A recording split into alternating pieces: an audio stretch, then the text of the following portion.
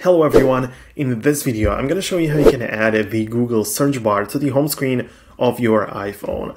Now naturally by default you don't have it on the home screen of your iPhone, but you can technically add it there, or at least to a degree. So basically you open up the App Store and you go to the search bar.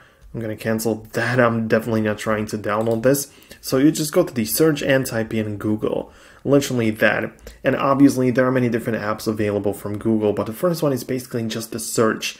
This is what it looks like. You don't really download those other apps, just download the one in Google like that, and just double click, of course, to authenticate. It's a free app naturally, so just load it up, make sure that it's going to be installed on your iPhone, and by the time it just downloads it, until the app is going to be fully downloaded, I need to show you this, by the way, which is the Foxtecc Educational Platform.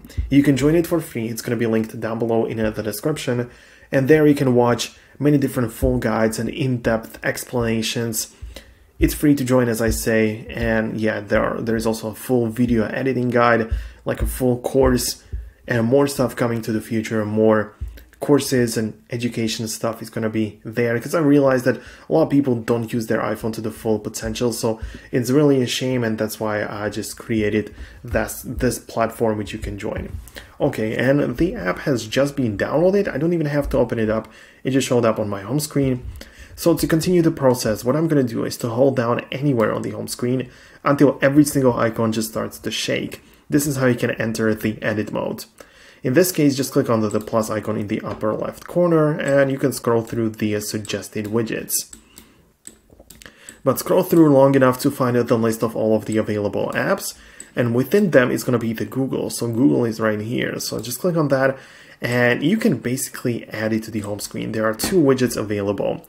There is this one, like a small search in the square, or there's this one which is looking a lot more like the search stuff, but you get the search bar at the top, like a thin one. Then you have the voice search, lens, and incognito mode. So I can add it to the home screen like this. This is what it looks like, and I can easily just tap on it and it just gets me to the search right away. So that's how it works. That's how you can just click on it and you can start typing right away. So it's not technically on the home screen where you can just type in right into the widget, but this is as close as we can get to the real deal that is on the Android. So this is how it works on iPhone. Or you can switch to voice search right away and speak now, like search Foxtecc YouTube channel, and it's just probably going to work. No, yeah, so yeah, I didn't get what I meant, but yeah, it does work. That's how you can add Google's search bar to the home screen of your iPhone. So that's everything what I wanted to show you. Thank you very much for watching. Hope you found this video useful. If you did, hit the thumbs up, but definitely subscribe to the Foxtecc YouTube channel for more tutorials.